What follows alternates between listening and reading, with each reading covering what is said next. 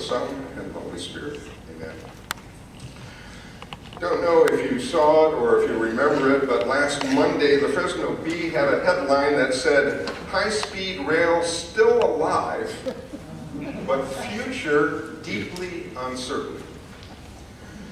I would guess that as we stop and think about it, I think there's an awful lot of uncertainty today, and it's not just about the high-speed rail. In fact, I would guess there's a lot of people that they go to bed on Sunday night with bated breath, wondering what they're going to wake to on Monday morning. Will the stock market skyrocket 1,000 points, or will it plummet 1,000 points? All sorts of things that we have uncertainty about. Back in the early 70s, we declared a war on drugs. We still have that problem. In fact, it seems to be getting worse with the opioids, etc. It seems that we may have lost that war. After 9/11, we declared a war on terrorism. We seem to be winning that, but it's far from being over. We have uncertainties in terms of where our country is headed. Is it headed towards socialism or nationalism? And which would be the best to head towards? And then I would guess we also have all sorts of personal uncertainties. With family members, with spouses. We have uncertainties regarding retirement, or we have uncertainties in our retirement. As I stopped and I thought about that, I was reminded of what has become kind of one of my favorite hymns during the Advent season. The hymn is "Each winter as the year grows older." The first verse says, "As each winter as the year grows older, we each grow older too. The chill sets in a little colder. The verities we knew seem shaken and untrue." The verities, the truths we knew seem shaken and untrue. I don't know about you, but I certainly am feeling a little bit uncertain about where everything is headed. The question then is where should we look for certainty in uncertain times? I'd like to share a story that gives some insight in where it is that we need to be looking. It's the story of a teenager, a 17-year-old who grew up in a large family. Like many kids today, it was a large family because of multiple marriages. He was the second youngest in this large family. A not enviable position. It's better to be either the oldest or the youngest, but not the second youngest. But he ended up being his father's favorite, and his father, he didn't hide his favoritism. He actually bestowed expensive gifts on this favorite son, which made him and put him in a very bad position with the rest of his siblings. In fact, it got so bad that this young man, he also had a little bit of an ego problem. He had visions of himself, visions of grandeur, in which he shared those visions, telling how his visions, his brothers and his parents worshiped him. The siblings planned to kill him because they couldn't take it any longer, and they ended up doing even worse. They decided to profit from his disappearance. They sold the 17-year-old to the underground human trafficking slave market. They seized an opportunity not only to get rid of this brother that they hated, but to make a few bucks in the process. This teenager ended up in a foreign country, not knowing the language, not knowing the customs, afraid and alone. Talk about uncertainties. He didn't know what was coming next. Was it going to be a meal, or was it going to be a beating? Eventually he was sold to a high-ranking official of this foreign country and made a household slave or servant. He tried to make the best of the situation and served dutifully and worked tirelessly for his owner, master. In fact, he did so well at it that he became trusted and was entrusted with the affairs of the owner. At least entrusted with them till the owner's wife wanted to have an affair with him. He politely refused her, but she persisted, and when she was ultimately rejected, she claimed that he tried to rape her. Her story inflamed her slave owner husband's anger, understandably. He felt that he was betrayed by this person that he had learned to love and this person that he had trusted. He had the young man then thrown into jail. There, a bodyguard of the head of the regime and his personal chef were thrown into jail with him also for minor offenses. He wondered then what would happen to him if he was convicted of trying to rape the high official's wife. When these two had done very little, he was charged with a serious crime. What would his fate be? There in prison, he pondered a most uncertain future. This is the story of Joseph in our Old Testament lesson. Joseph was alone in a foreign nation. He had experienced the hatred of his brothers. He didn't know whether his father was still alive. He didn't know all sorts of things. He missed his homeland. He missed his freedom. He missed his comforts. He certainly had a most uncertain future. How was all this going to play out? Well, as you probably remember the story, he was summoned from prison by the Pharaoh because the cupbearer finally remembered his cellmate, Joseph, back when he was in jail. And he remembered that Joseph had interpreted his dream and said, your dream means that you're going to be regaining your position. And he had interpreted the dream of the baker that your dream means that you are going to be executed. Both came true. Now the cupbearer remembers because the Pharaoh had had two dreams that nobody could interpret and that were extremely disconcerting to the Pharaoh. The two dreams were of 7 skinny cows devouring 7 fat cows. 7 emaciated corns of ear devouring 7 full ears of corn. Joseph told the Pharaoh what this dream was about.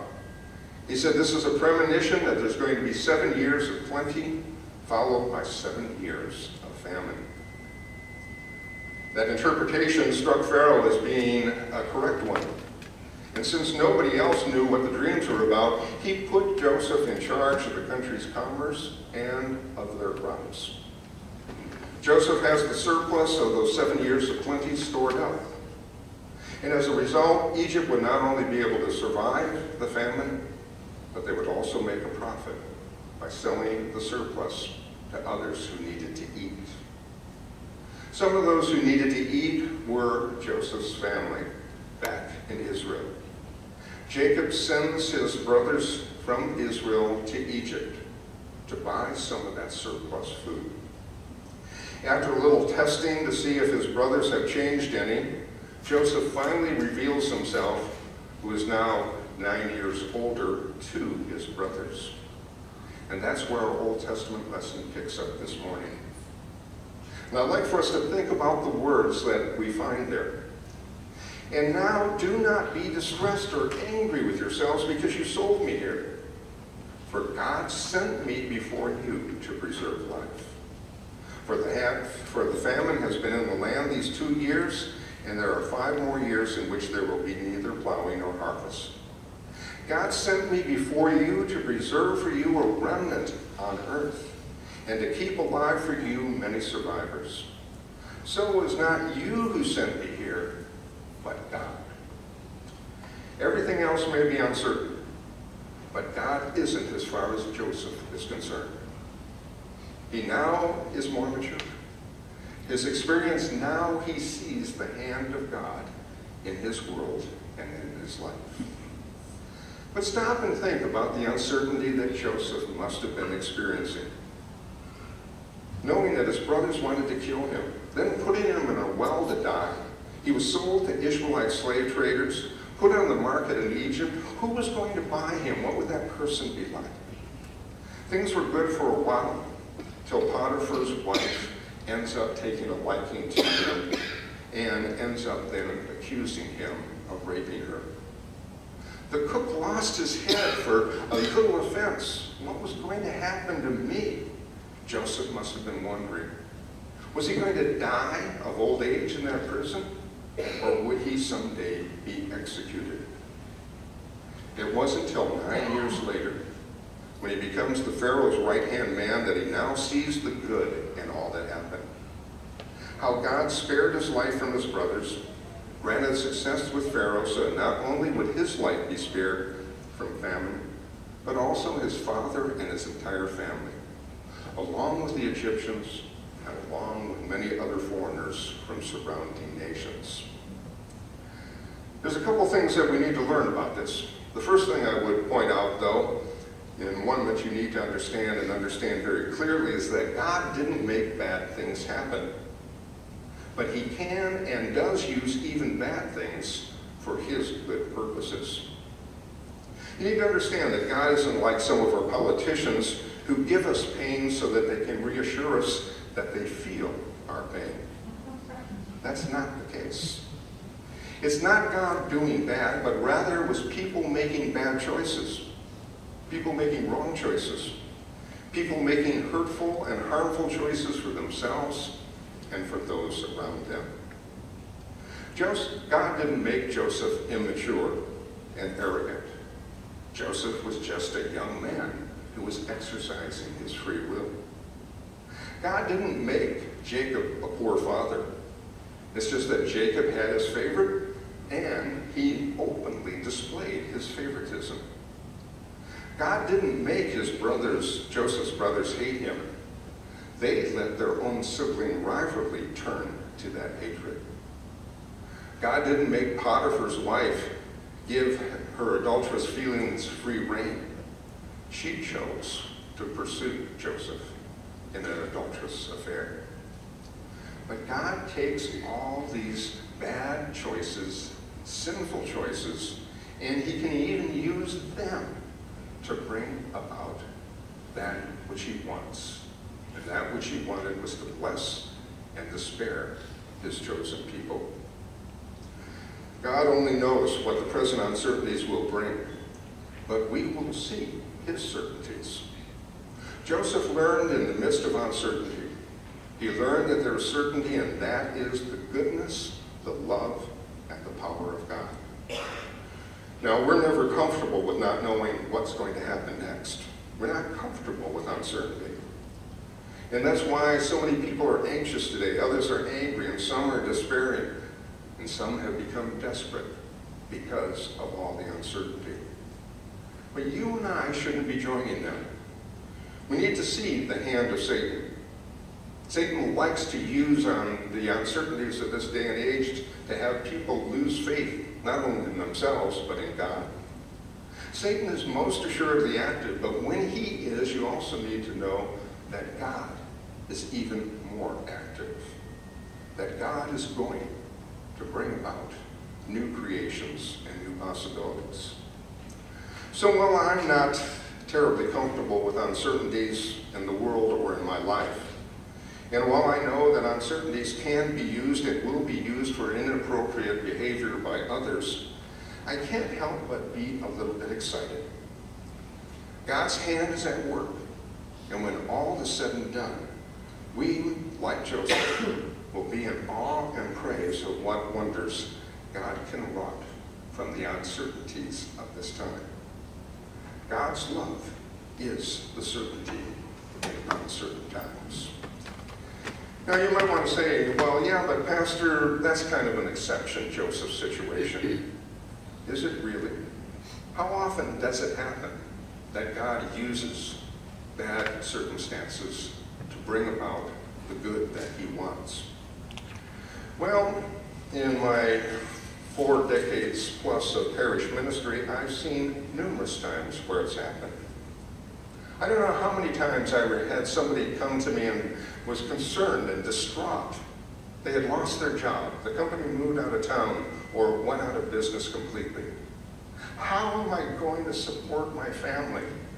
How am I going to get a new job in this job market? How am I going to get a job at my age? And over again, a couple months later when we were talking, they were telling me how great their new job was, how they loved their new responsibilities, how they liked their coworkers, their boss, and you know what they expressed? they wish they had changed years ago. I've also known a number of circumstances where somebody had an accident or an injury. Not a good situation. But they go to the hospital, they go to the doctor, they run tests to take care of that injury, and they end up finding an illness or a disease that if it hadn't been caught, would have been potentially untreatable. Happened just recently, a sweet lady comes to our Cowboy church service. She's always there for our Christmas concert, and she missed it. And a couple months after she had missed that concert, she finally returned to our Cowboy service, and I said, "Where were you?" And she explained that before Christmas she was on a step stool, fell, and cracked her ribs. Her son made her go to the hospital.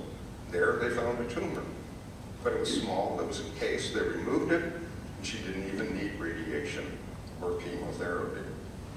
What seemed like a bad thing, an accident and an injury, ended up being a good thing, saving her from this disease. I've seen over and over again where someone finds the home of their dreams, they put in an offer, somebody was there before them, or they put in a larger offer and they lose that home. But then afterwards they end up getting a better home at a better price. Over and over again, God takes those dark moments in people's lives and works his miracles, makes that silver lining become very, very evident to them. Those are some of the stories where God makes the silver lining appear. Joseph's story is one, but the best was the first Good Friday. It was the darkest of times, and yet in the darkest of times, there's the most wonderful silver lining, the redemption of all mankind. That was the worst and darkest day in the history of man's sinfulness when you think about it. God sent his son Jesus as the Savior of the world, but the Savior was betrayed, beaten, and killed by the very people he came to save. Like Jacob, Joseph, and his 11 brothers, God didn't make any of the participants do what they did. They weren't puppets on the strings. Judas didn't have to betray Jesus, he chose to. His disciples didn't need to forsake him. They were fearful, and they did. Pilate didn't have to wash his hands. He could have released Jesus. The Pharisees, the scribes, and the elders didn't have to declare Jesus to be a blasphemer. They could have looked and seen that what he was saying, what he was doing, was representative of one sent from God. The crowds didn't have to shout, "Crucify him, crucify him." They could have shouted, "Release him, release him." All bad, sinful, terrible choices and actions in the darkest moment in the history of man. Yet God worked the miracle of the silver lining. A silver lining that in those 3 hours of clouds of utter darkness, what broke forth on Easter morning was the new creation, the resurrection. Christ died on that cross and paid the debt of our sins. God worked his plan and miracle, even in the midst of the most sinful of behavior. That, I think, is what we ultimately need to understand. That we need to realize that in the midst of uncertainty, God is still active. And that we can be reassured of the certainty of his love and his intent to bring about the best for you and me. We need to understand that. We need to believe that. When things happen that we are uncertain about, we need to stop and remember the certainty of God's love. We need to say, "God, I tried and tried my best, but I'm between the rock and the hard place. I need you more than ever." When at a loss, all is not lost. That's when you, God, do your best work. Please let me see your hand. That's when we need to sit back and relax and start looking for God's silver lining. That's when we need to wait to see the miracle that he will accomplish that is greater than anything that we could have imagined. That was the lesson that Joseph learned. And it's the message of that first Good Friday. Wait and see what God can do. even in the midst of uncertainties, or with the uncertainties. Uncertainty in our world today, you better believe it. Uncertainty with the craziness of the nations, uncertainty with the craziness of our nation, uncertainty in our lives. But God is here too, in your life and in our world. And you can be certain of his love and his blessings. So, when you have those uncertainties, start looking for God's silver lining. May God grant us the power of his Holy Spirit to trust in the certainty of God's love.